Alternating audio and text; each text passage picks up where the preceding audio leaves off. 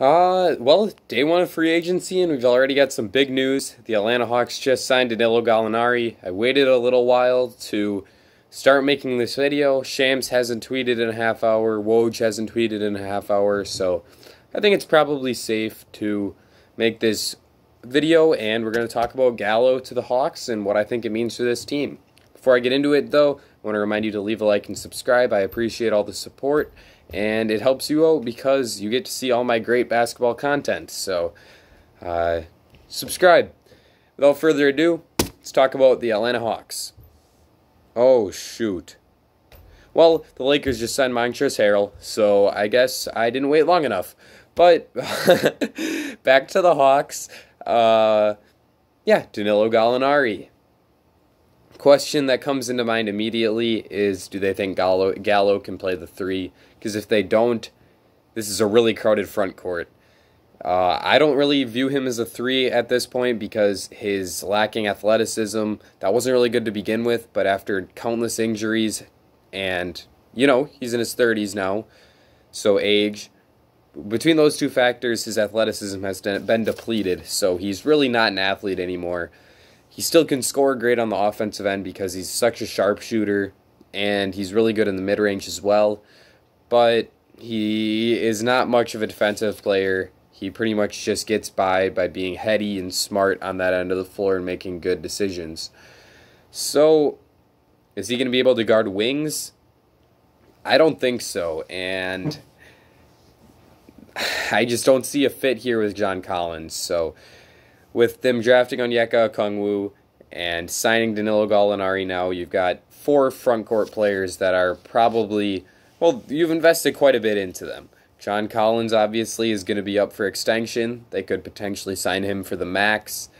I don't think that would be a good move. I think he's worth slightly less than the max, but it's a possibility. You've got Gallinari, who you just gave $20+ million annually to. Yeah, you've got Clint Capella, who you gave up a first-round pick for, and you have Okongwu, who you just took with the 6th pick. So this is a crowded front court. There's only two positions, and I think that, you want to be giving all of these guys more than 48 minutes per game. So I've got questions. Is John Collins going to be the next player to be on the move? I think that it's certainly a possibility, and I don't think that he would be lacking for suitors. I think he would be a really nice fit in Dallas alongside Kristaps Porzingis in the front court. That's the main team that really comes to mind. I'd have to do a little more thinking. I probably should have done this brainstorm before I came on here. What other teams would like to acquire John Collins? I could see the Cavaliers wanting to get in on that, try to cash in on one of their young guards.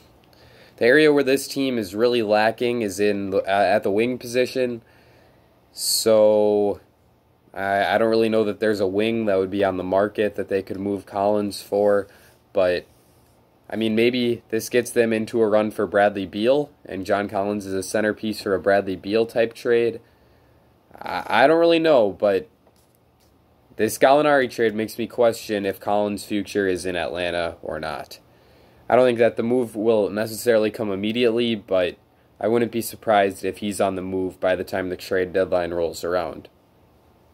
Outside of that, this is going to limit their spending a little bit. Gallinari is probably the biggest name that they're going to sign.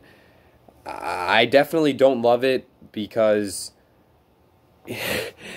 it's not a position that they needed, and that we also just found out that Davis Bertans signed a 5-year deal. So plenty is going on. I'm going to be probably having another late night similar to like I did on draft night. But back to Gallinari. I got to prevent myself from getting distracted. If he can play the 3, then you're probably asking Tony Snell to take on a lot more of the difficult matchups night in and night out on the defensive end of the floor. And while Tony Snell is a good defensive player, I'm not really sure that that's something you really want if you are the Hawks. In addition, Gallinari would take away minutes from some of their other young wings like Cam Reddish and DeAndre Hunter. And, I think this is what I was talking about before I got distracted by Bertans. Signing Gallo limits their ability to add a good player at one of their positions of need, which would definitely be the 2 and the 3. I was thinking that they could be a place where Kentavious Caldwell-Pope could end up going. I thought DeAnthony Melton would have been a really nice target for them to pair with Trae Young in the backcourt. I thought that they would be in the running for Bogdanovic. And I also thought that this would be a potential Gordon Hayward team. I think Gordon Hayward is probably definitely out the window due to the Gallinari signing. Someone else like KCP or DeAnthony Melton could still come on alongside Gallinari as another big free agent move for the Hawks. But I think that any of those other guys would have been better fits for them. And if Gallinari ends up being the only real big name that they bring in, I don't know if it's the best move because they already had plenty of talent at power forward with John Collins. Gallinari's kind of a similar player to Collins, and yeah, I mean, the Hawks needed to add some talent. They needed to improve their roster. They needed to add a veteran who can make their team better, and Gallinari does that. I just question whether that money could have been better spent at the 2 or the 3. I keep coming back to a John Collins trade. In terms of the actual basketball stuff, Gallinari, if he's playing the 3, this team is going to be really big. They're going to be able to create some mismatches in that way. I think Gallinari actually has a pretty solid back-to-the-basket type game where he can knock down some turnaround jumpers in the post. And if he's got 3s guarding him, sometimes you're going to have, a smaller guy that Gallinari is going to be able to take advantage of. I think that Trae Young, Gallinari type of screen and roll game could be very interesting as well. Not screen and roll, more of like a pick and pop type stuff.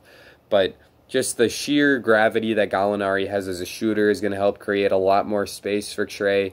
And that's certainly interesting because Trae with space is pretty exciting to watch as he's got that great floater and he's a good playmaker as well. So, outside of that, I mean, the defensive stuff is going to come into question. Trae Young is a poor defender. Kevin Huerter is a poor defender. Reddish and Hunter have potential, but they're not quite there on the defensive end. John Collins isn't great, but he's creeping closer to the average mark, and obviously Capella and Okongwu are pretty solid rim protectors at the center position. But that's a lot of players on the perimeter that aren't great on defense for the Hawks. I mean, they weren't terrible this past season. They weren't on the same level as like the Cavaliers and the Wizards, but they also weren't great. And Gallinari isn't exactly going to shore up that weakness. But it is a big move for the Hawks. This is probably one of the bigger free agent signings they've had since like Paul Millsap and Joe Johnson. So it's an exciting moment for the Hawks. I think that it's probably a win. You got this guy on a 3-year deal. I think it's pretty likely that it's going to be a descending contract, so it's going to start off at maybe, I don't really know how this works. I'm not a cap expert, but it could start at like 24, drop to 21, and then drop to 18 in the 3rd year. So you're taking the brunt of the cap hit in this upcoming season, and then in upcoming years, when you don't have as much cap space to burn, because the Hawks have so much cap space that adding a guy on a big contract right now isn't a big deal, but a few years down the road when they might want to have more space to add more veteran players to complement their young core, it'll be nice if his contract is cheaper. So I think that they should try to sign him on that descending type contract. We saw the Kings do that with Harrison Barnes. They also did it with Buddy Hield, I believe. He's on a descending contract. So it's a wise move for teams that have the cap space to fill and not much else to do with it. I think that we could see the Knicks do something similar to that if they end up signing Fred VanVleet or Gordon Hayward.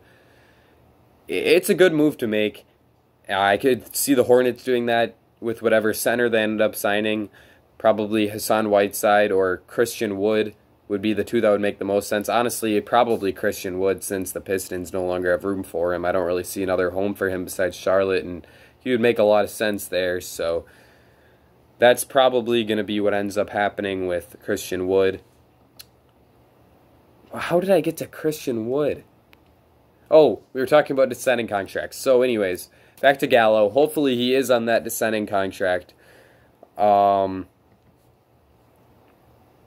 think that he definitely adds a lot of talent to the roster, and that's something you have to look for. I don't love the fit, but now you have a starting lineup of either Trae Young, like Kevin Huerter, Danilo Gallinari, John Collins and Clint Capella, or I think they'd probably bring Gallo off the bench and not John Collins, start John Collins. So it would be like Trae Young, Kevin Huerter, Tony Snell, John Collins, and Clint Capella with a bench of Cam Reddish, DeAndre Hunter, Onyeka Okongwu, and Danilo Gallinari. That team could make a run for the 8 seed in the East next year. So this makes them a better team. It makes them more competitive. It makes them a lot more exciting because Gallo will probably be like their second or third best player right away. So overall, I think this is a good signing for the Hawks. There's more good than bad. They really just needed to focus on adding talent, and there's a very good chance that Gallinari was the best player that they possibly could have gotten in this offseason. So overall, I give them a B for this signing. They're going to be exciting next year, and Trae Young wants to make the playoffs, and this definitely helps them get a step closer to that. Let me know in the comment section below what you think is going to happen here. Is a John Collins trade coming? In my view, it'll probably happen, I think, before the trade deadline. He's got that restricted free agency coming up, so I think they'll either move him by the deadline or trade him in a signing trade next offseason, because with this Gallinari move, I just don't see the fit for both of them on the roster. I think that's going to be it for me. I talked about everything I want to talk about, so ladies and gentlemen, I'll see you all again very soon.